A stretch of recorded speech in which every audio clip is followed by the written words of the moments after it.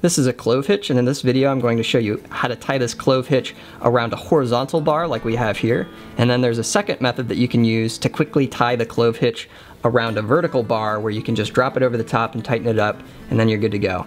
Let's get started. Okay, I have my pole here, and I have the working end of my rope, or the short end of my rope here. And the first thing I'm going to do for the clove hitch is I'm going to make a full loop over the top of my pole so that I come to here. All right, so we've just made one loop over the top of my pole, and then I'm going to cross my rope to make an X, like so. The next thing I'm going to do is pass the short end, or the working end of my rope, underneath the pole, like this.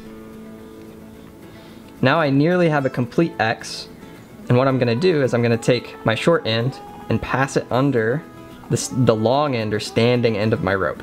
Okay? So now we have a complete X. And there's one final step here to complete the clove hitch, and that is to take the end of my rope and pass it underneath the X that I've created in my rope. So I'm passing it straight through underneath this X. And that is a clove hitch. The final thing that you can do to tighten up your knot is to push the parallel loops together and tighten. And you can look at your knot and notice that you have two parallel lines underneath a cross line. You have one line coming towards you and one going away from you.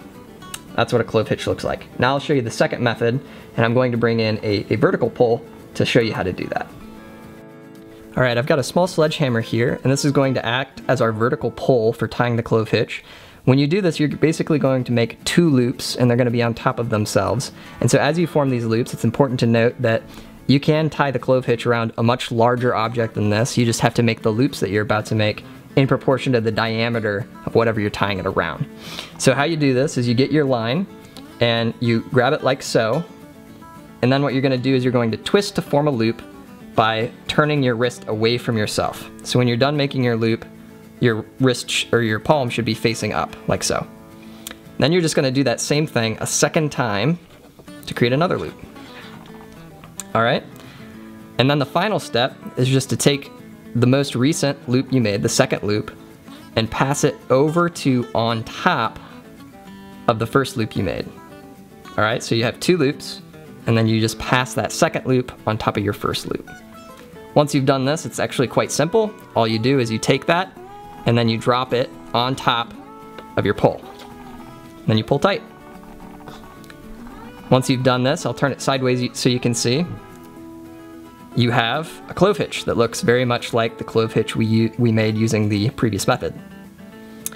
So that's how you tie a clove hitch using the two methods, one for horizontal, one for the vertical.